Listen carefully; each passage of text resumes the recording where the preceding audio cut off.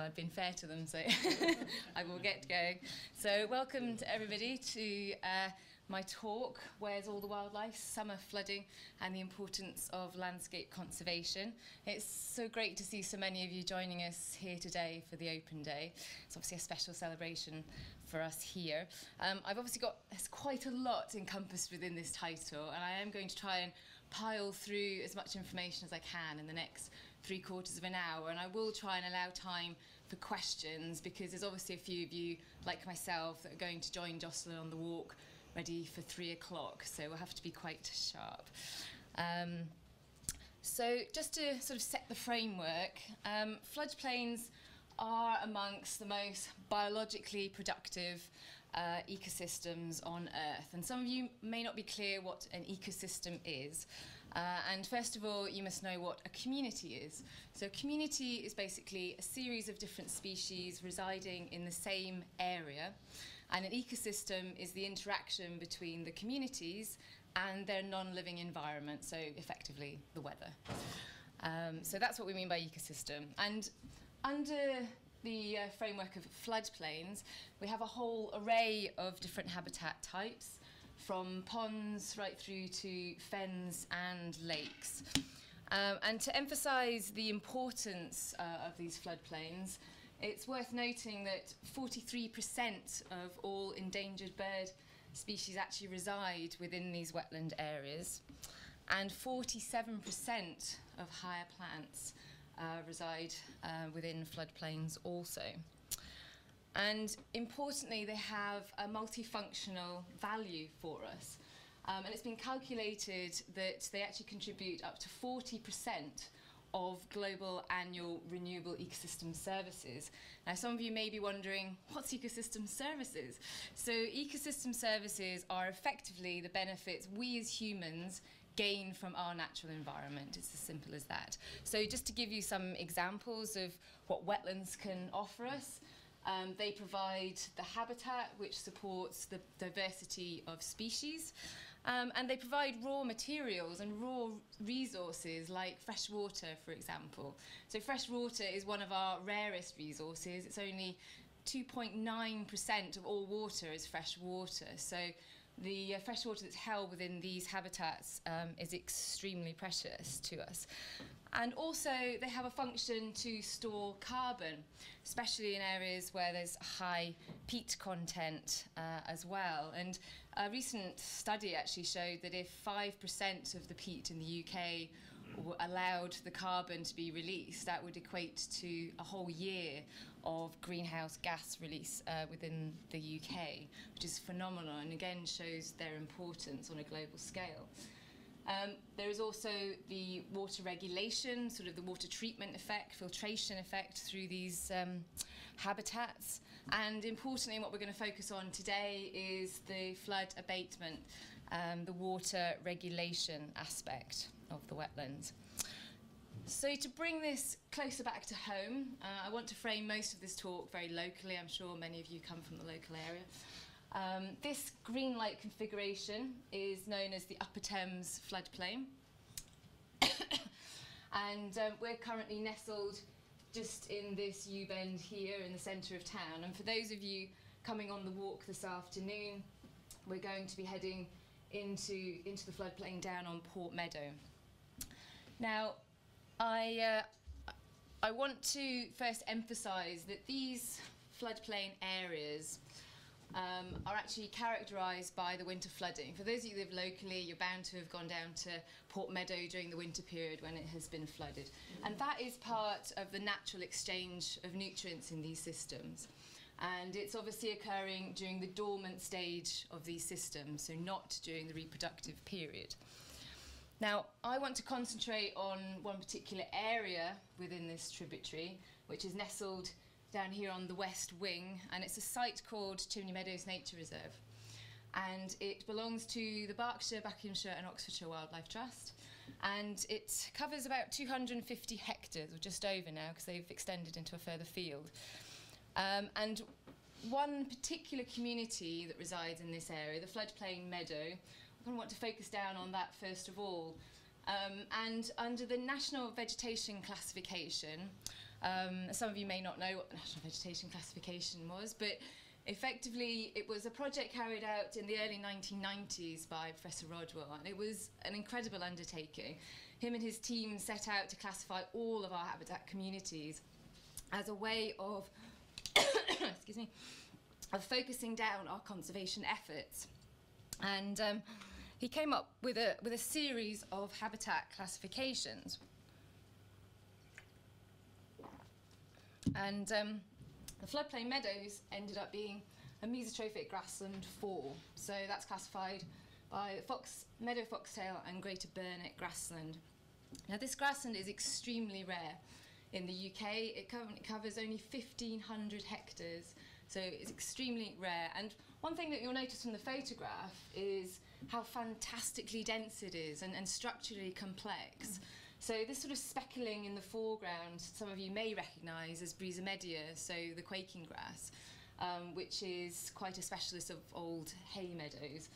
And these species-rich meadows can contain roughly, usually, over 20 species per square metre. And this structural complexity is extremely important for the reasons I'm about to explain. So on the left-hand side, we have a representation of a very simple, single structured sward. And as you can see, there's very little sort of dynamism in this structure, and it supports only a few high-level species. Whereas if you look at the example on the right-hand side, there's much more structural diversity and it's much more species-rich. And you can see that it offers many more different areas, which we call niches, to host a whole array of higher-level species. So why is having better biodiversity important? Now this is a simple diagram of a food chain, and a food chain is simply the way that energy is passed between species. So in this lower section of the food chain we have the primary producers that capture the sunlight, produce the food through photosynthesis, and that energy is passed up to the primary consumers, which gain their energy directly from the primary producers. So this is a very, very simple food chain. It's only got 2 levels. And the black bars represent the numbers of each of the species. Now, these very simple food chains are extremely susceptible to stochastic events, including events like flooding.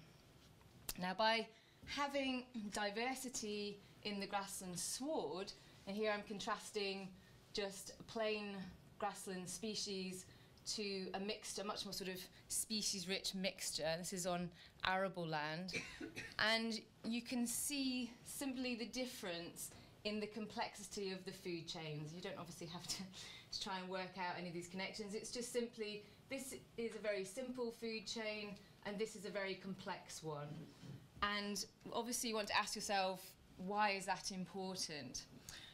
Now, the insurance hypothesis basically suggests that the higher the level of biodiversity that we have, the more that basically protects us against potential stochastic events in the future, environmental change.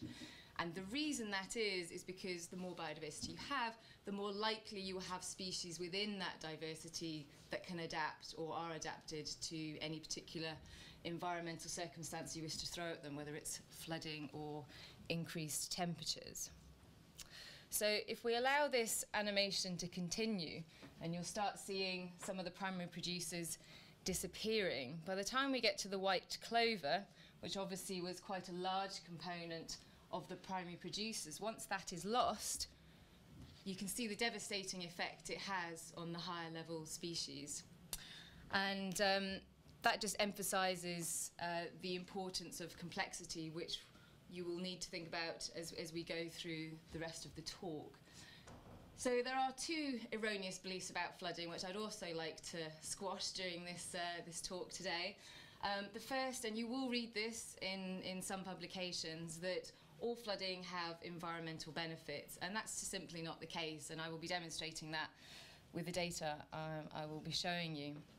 So first of all, the floodplain meadow communities that I've mentioned They are extremely vulnerable to changes in water regime, nutrient regime, and they require very specialist vegetation management.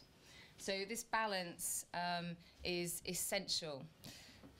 Now, in terms of the hydrological requirements, there are the eco-hydrological guidelines for plant communities, which is generated through the Open University research work and available freely online if any of you are doing any management work yourselves. And this diagram just simply demonstrates across the months of the year what the ideal water level is for this community, for the floodplain meadow community, below the surface level. So there is a general preference, obviously, for there to be no water above the surface level. So when the water hit in 2007, so this is a photograph from Chimney Meadows in the first flood in July, and we were hit again in 2008. But you can see, obviously from leaves on the trees, this is the peak of the reproductive period. So this had devastating knock-on effects for the species on this site, and the examples that I'll be giving you today, they ricochet and were very similar across the same sites all the way up the Thames. So to start with some of the botanics, the first impacts were noticed because I was carrying out various quadrat survey work, and we noticed a devastating drop of over 60% loss of the coverage of the key species which make it a floodplain meadow. So this is not a 60% drop of all species. What we're interested in is the species that make it a floodplain meadow.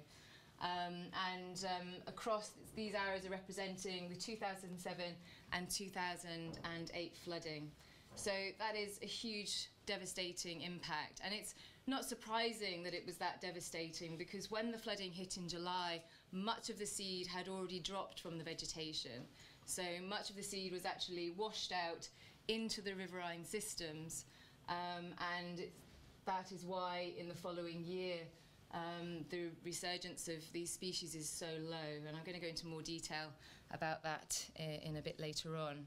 So the second aspect that they're extremely sensitive to is the nutrient regime, and specifically with the species-rich meadows, they require very low levels of phosphorus. So that's what we're going to be concentrating on. And you can see from the green section on this map that it's generally between 0 and 1 grams per metre squared is the acceptable level for this community.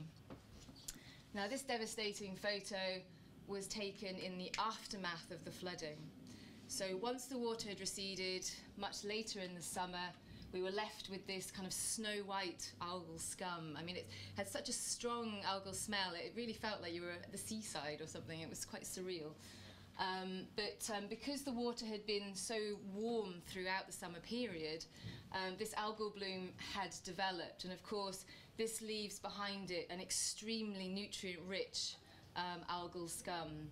And the impacts of this deposition was actually monitored by Professor Going, who managed to get an urgent grant to assess the phosphorus deposition all the way across from the Severn, which, as you all know, was badly affected, right through across to the far end of the Thames. And Chimney Meadows was one of the sites that was actually monitored. And it was found that the phosphorus levels had been increased 4-fold above what it would normally be. And this is extremely disconcerting, because phosphorus, if you're trying to manage a site and you're trying to reduce the phosphorus levels, even if you remove the hay, you can only reduce the phosphorus by about 1% each year.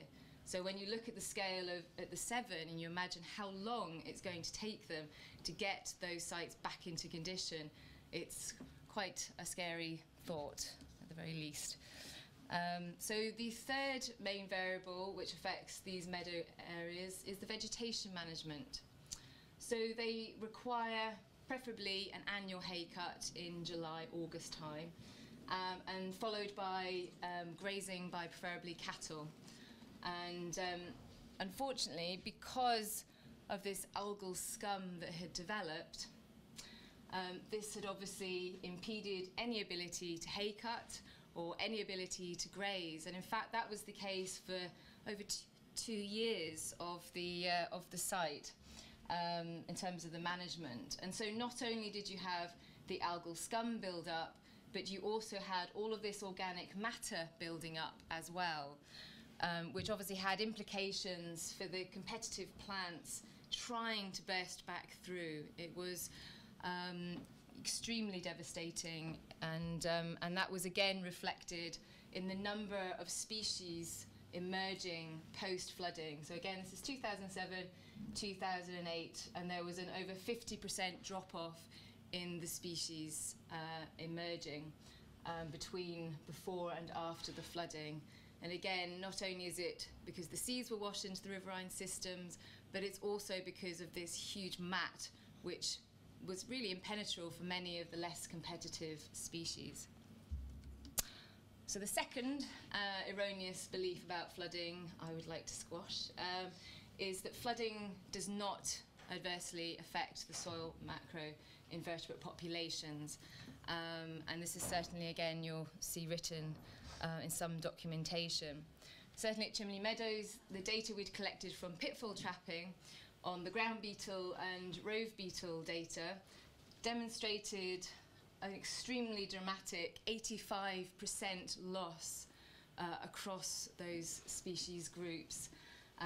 In abundance, that's a huge impact. And if you think back to those original food chains that I showed you, you can imagine the knock-on effect for the higher level species with a loss, and I'm going to come back to that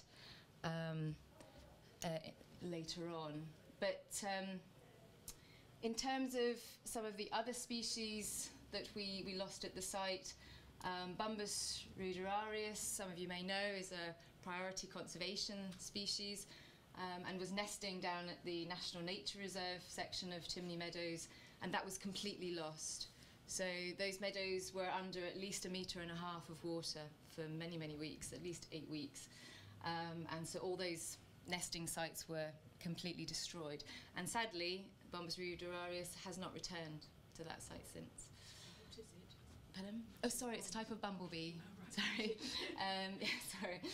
And the other key impact in terms of the invertebrate species was a 63% decline in the worm densities. And this, in alignment with the loss of ground beetles, had an ultimate impact on the number of breeding curlew. So we completely lost the breeding curlew from that site. And no breeding curlew have been recorded at Chimney since, sadly. And of course, that is the key question, is how long will it take for these communities to reassemble? And there's various data looking at worm density, and the data indicated sort of 2.5 meters to 10 meters per year is the migration rate of worms. So we may be in for quite a long wait with some species. And in terms of the beetles, I'm going to show you a specific research project where we looked into this shortly. So in addition, the grasshopper densities crashed by about 80%. As well. That was a phenomenal crash. Obviously, they feed on grasses, so all of that, as you saw from the other photographs, was completely destroyed. And I do recall moving around the site by boat to check various areas and being inundated with all these various grasshoppers just jumping into the boat because they had obviously moved up to the scrub areas and the trees, but sadly had nowhere else to go. There was nothing to feed on, the grass had been destroyed, and so many of these either died of starvation or obviously picked off by predators, or we found very commonly they were attacked by fungal infections and passed away that way. So that's why, although they may have initially survived the flooding, we ultimately had a loss of about 80%.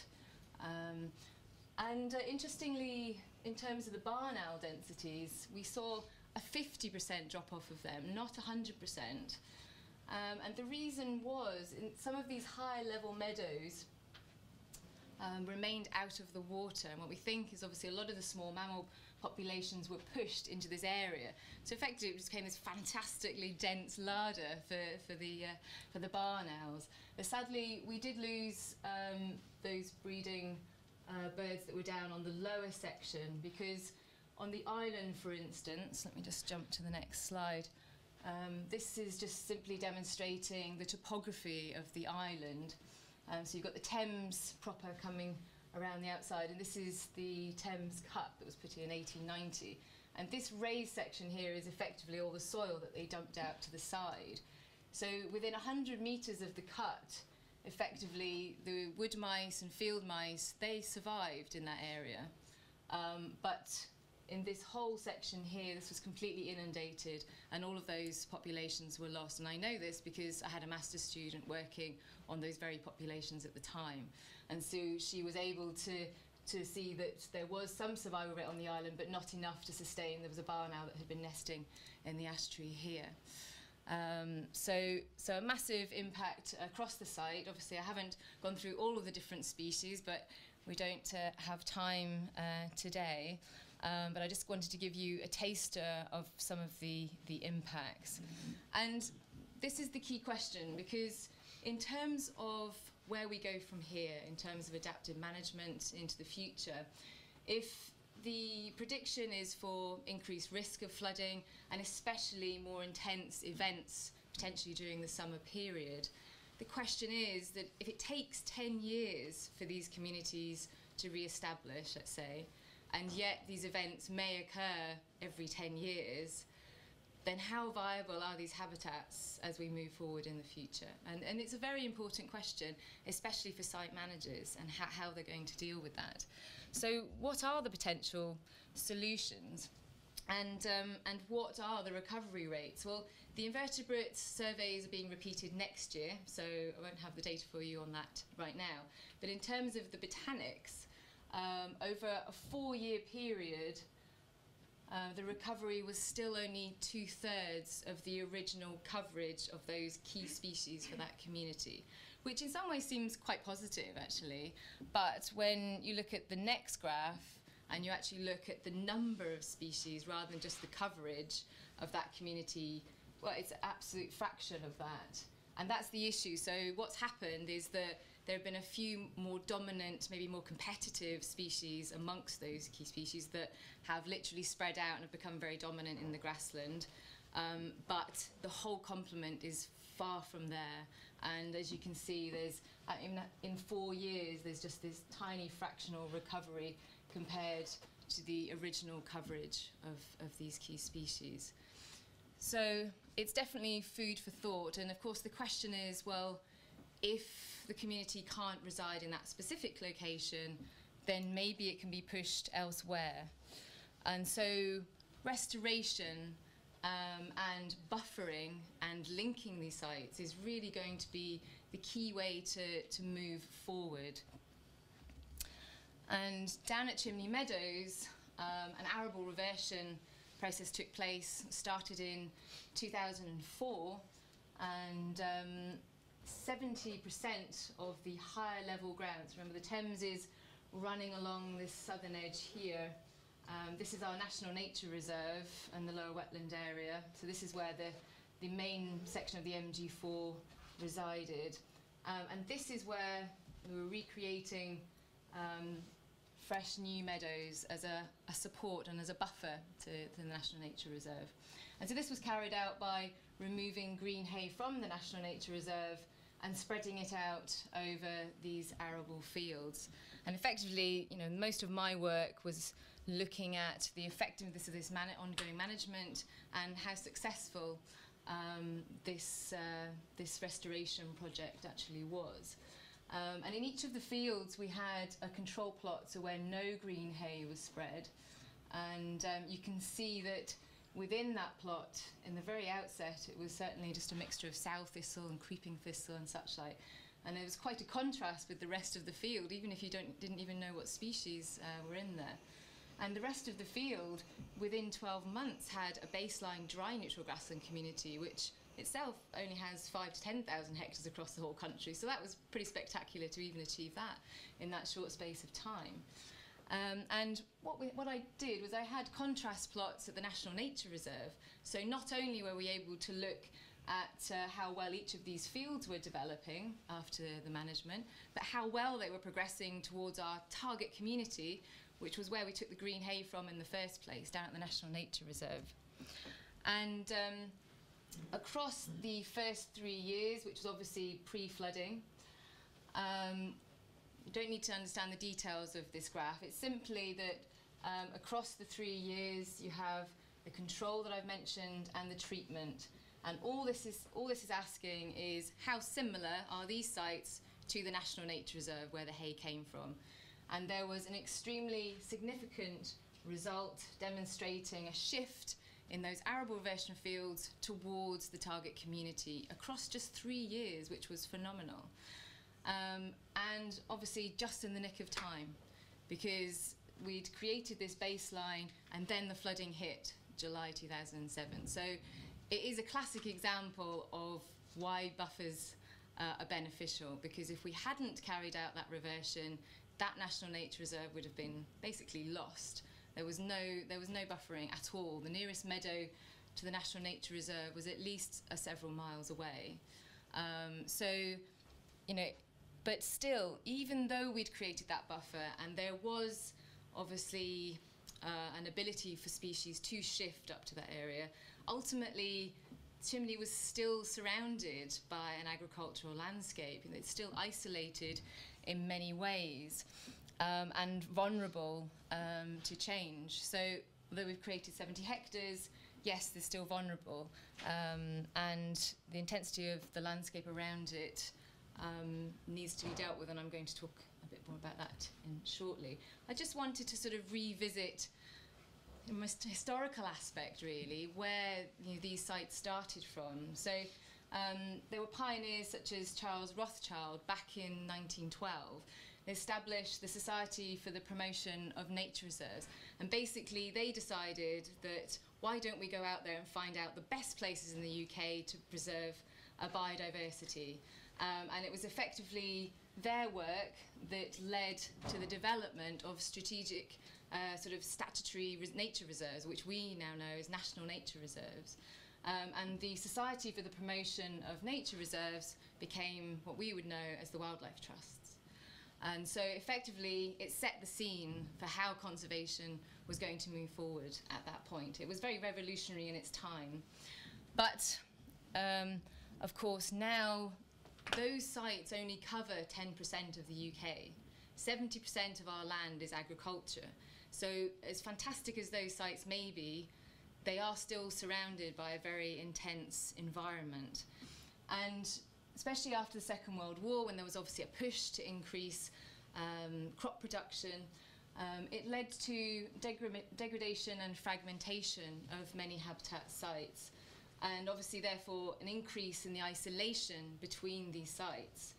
And what's important is the fact that the more isolated your sites, you cannot have interchange of species between them. So it means that it's very hard for populations to be viable in the long term. And this is the key point that I now want to pick up. So, that's come out awfully bright. So this is the Thames tributary again, but all of these little coloured patches that are overlaid are either statutory reserves or local county wildlife sites or local reserves of the RSPB or Wildlife Trust. And the first thing that should really strike you is how separated a lot of these sites are. Very fragmented across the landscape, particularly obviously in the southeast here. It's obviously very built up. So it's not that there's nothing in between here, it's generally probably housing and such like. So of course the issue is, even if, so this is Chimney again, even if you do extend the existing sites, the issue is the gaps between these sites may still be too large for many species to be able to cross. And it's thinking about this sort of wider matrix, which is a real fundamental focus in ecology right now. and thinking about how to move forward with conservation. Because many sites and many species, are able to either fly in, if so, obviously birds. Some are able to balloon in. Some spiders can balloon in on silks. And some species, such as otter obviously, can swim into sites. Unfortunately, not all species are so lucky, and some have life harder than others. And this is the bloody-nosed beetle that some of you might already know, so Tomakatini bricosa. And this poor chap has to walk between sites. And so in terms of the linking of the landscape, for this particular species, it's a very useful species to be able to look at fragmentation and look at permeability of the landscape. So the data that we collected at Chimney Meadows became part of a much wider study, a multi-site landscape study that was led by Ben Woodcock from Centre of Ecology and Hydrology. And effectively what we were asking was, how does the quality of the habitats in the surrounding landscape affect the colonisation of these phytophagous beetles? And phytophagous just means they feed on grasses. So how does this wider landscape impact? And I can just take you through this. So this is a graph literally just comparing the restoration success of the plants when we generated our meadows against the restoration success of these beetles. As you can see, the graph is very messy. There's no clear relationship at all that's obvious in this graph. Now, there is a theory called the Field of Dreams, and you've probably all seen that movie. That was, I can't remember when that was, years ago. And effectively, the ideology of that was, if you create it, they will come. And a lot of people within the conservation area, fair enough, before the evidence came to light, thought that if you created the meadows, the species will come. And of course, in terms of birds, yes, they will come in. London Wetland Centre is a classic example of that. You know, they built that in the income of the birds. But in terms of these phytophagous beetles that have to walk, there's obviously not such a clear relationship. There are barriers occurring that means they can't just suddenly appear when you create a meadow. And so what we looked at was the proportion of species-rich meadows in the surrounding landscape.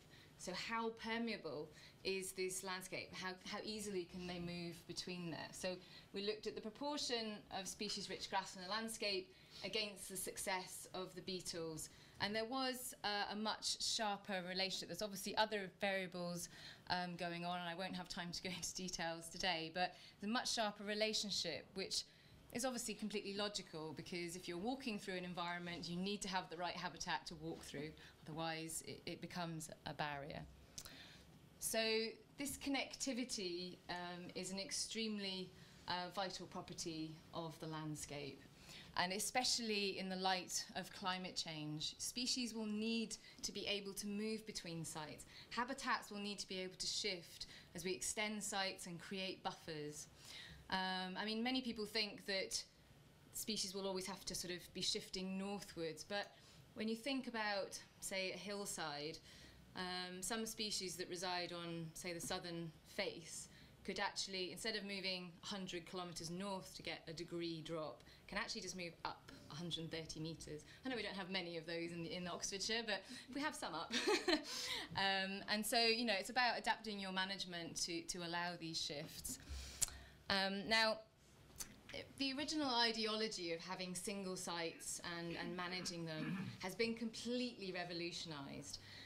And these new approaches, these landscape approaches, are being led by organisations like the Wildlife Trust.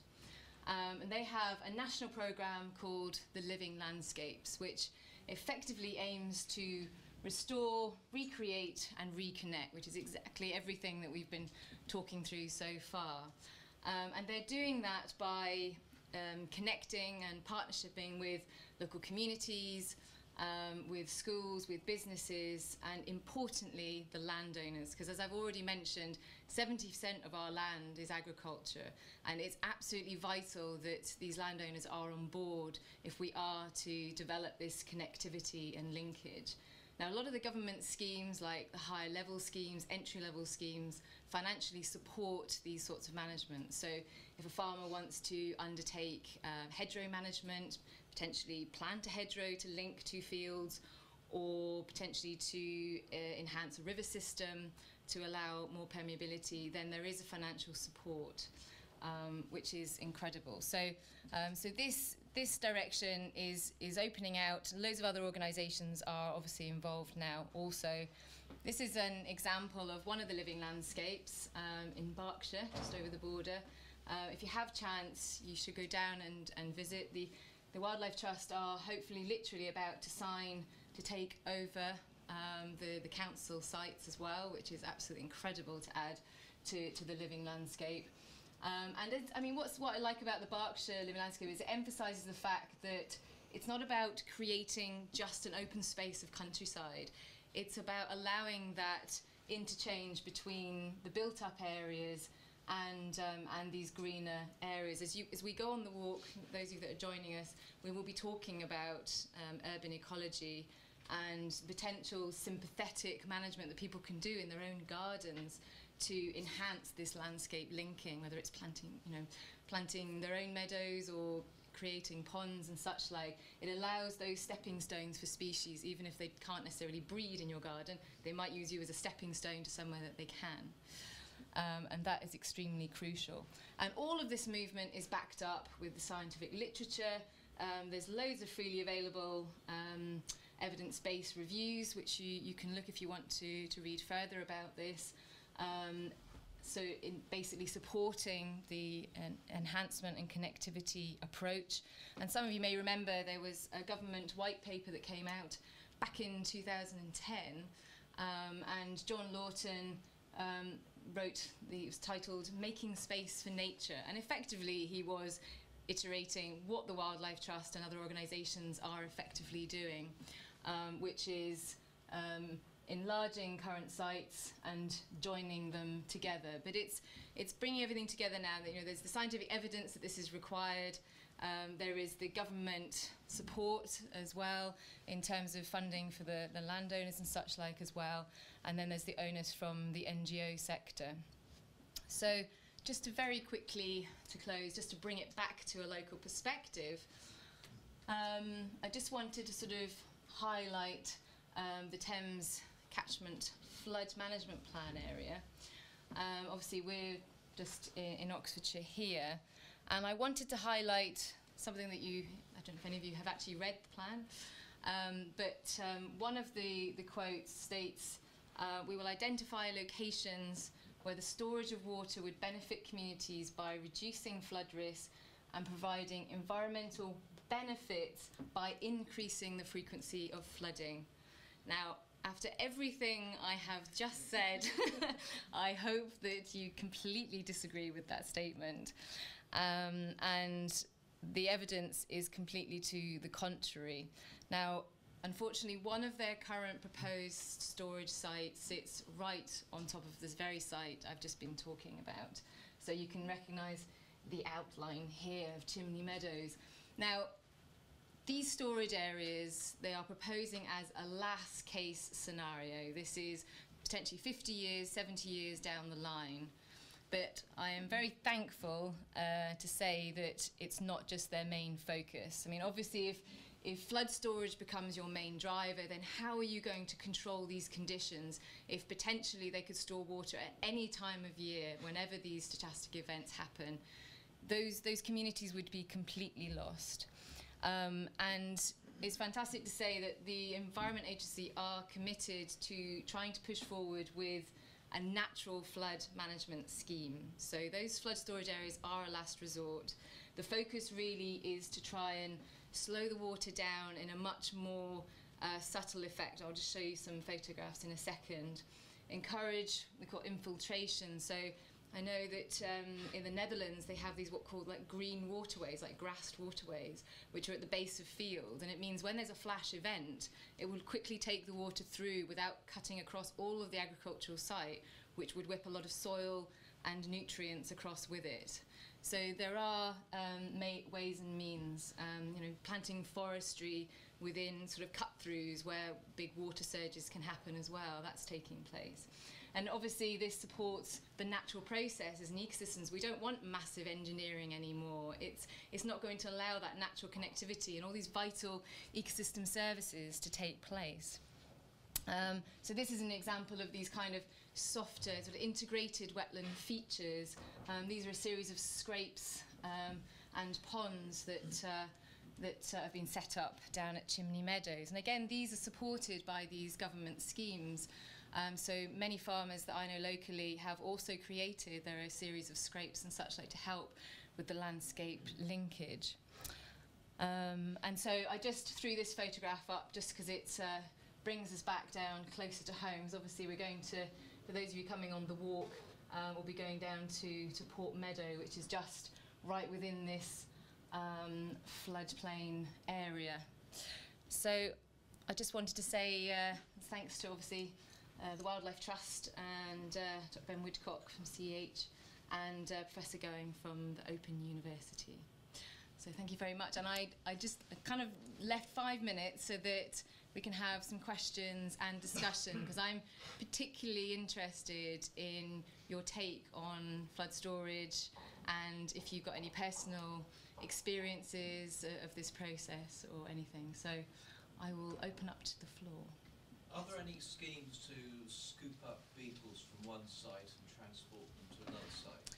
There's not at the moment. The current scientific evidence, it really doesn't support translocation of beetles. It's not effective enough, and various methods have been contrasted, from sort of taking turf cutting and translocating that across, and they have not been effective, and they've been done on quite large scales as well. So although there's some evidence for other species obviously being translocated, particularly sections of grassland itself and taken across, but yeah, the evidence is not there unless it just hasn't been done on a large enough scale, and then of course it comes down to the cost issue invariably.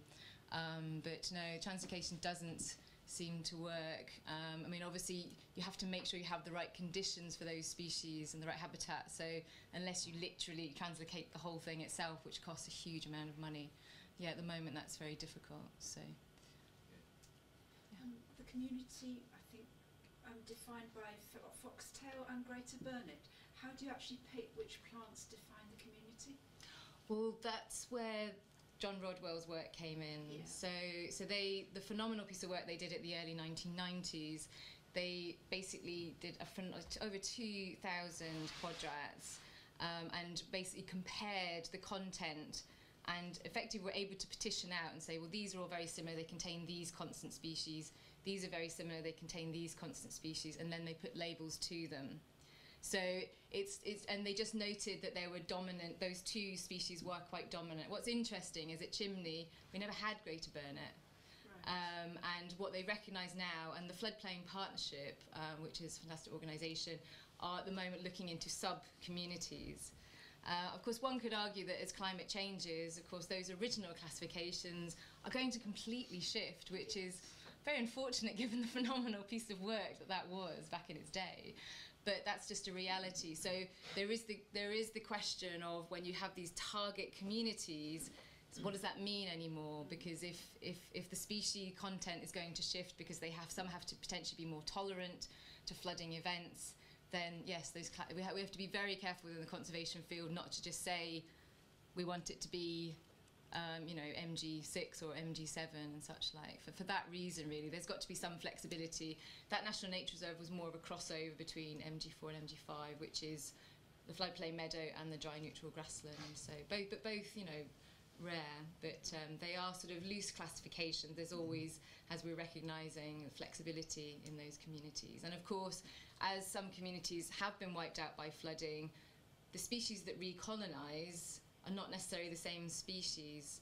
And in terms of ecosystem services, one could argue, well, it doesn't have to be a specific species that does that job, as long as somebody does it.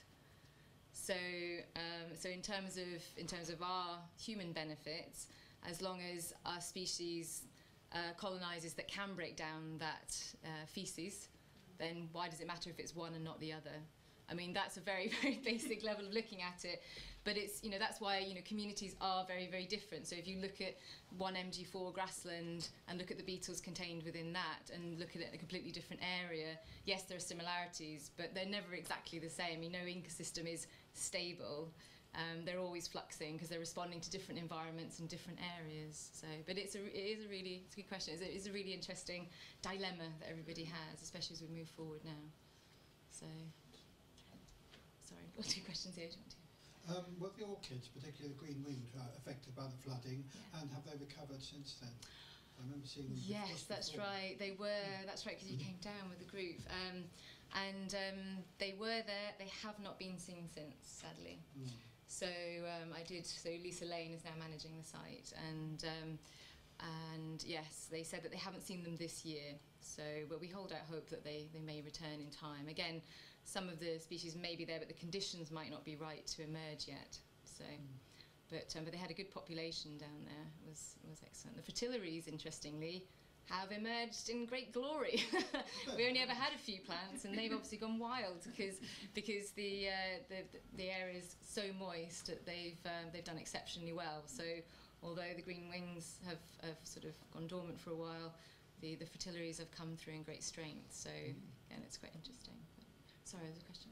Well, just a very quick question about habitat management, not specific to floodplain, but you mentioned aftermath grazing, preferably cattle, and I've read this before, but cattle are difficult to get hold of. How do horses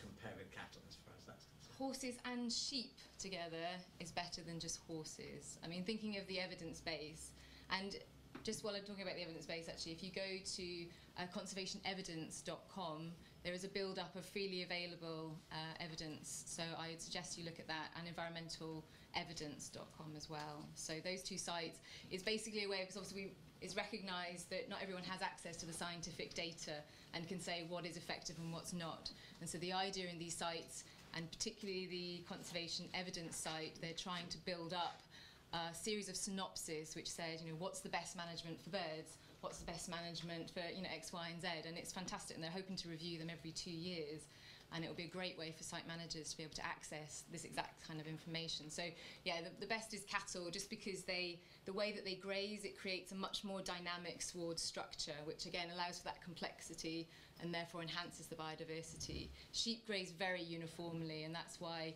you would only use them. So the reversion that we carried out, because you start with a very open root system, you definitely don't want cattle or horses on at that stage, because they would just destroy the root system. So it depends on the sort of level of your management. So in those early stages, because the root system was so open, we had to use sheep because they're much lighter footed. And then after the first 4 or 5 years, once the root system had closed over, then we brought in the cattle to start generating this fantastic variation. So you have to tailor it to what you're actually undertaking. But horses on their own have not been demonstrated because they leave huge sections. It's not like cattle where they have like nice mixed tussocks. Because of this defecation, urination, they won't go really anywhere near it, so that you get whole sections. Because I had tried to use ponies in the past, and it only worked when I alternated ponies and sheep within the same area to get the mix ultimately. So and also you've got the whole helminthics effect on invertebrates as well, and that's a whole different story. But that is an issue if they're defecating within the field. It could impact on your invertebrate population, depending on with this treatment for worms basically, and other, yeah. So yeah, so you've been trying to manage a site. Well, I think the difficulty is, of course, actually getting hold of that many sheep in parts of Oxfordshire. At least none that anybody wants to put in a small field. Yeah, but it's worthwhile contacting the local wildlife trust, because as part of the living landscape programs, it might be that because they have their own sheep and cattle and such as well. It's always worth asking, because if it's a way of enhancing the management of the whole landscape, then that's what the Living Landscape Programme's all about. So I would definitely approach them. So fantastic. Well, I've gone 5 minutes over time. I said I wouldn't, but I'm kind of aware we've all got to dash and go meet Jocelyn and such like. So thanks ever so much for coming. And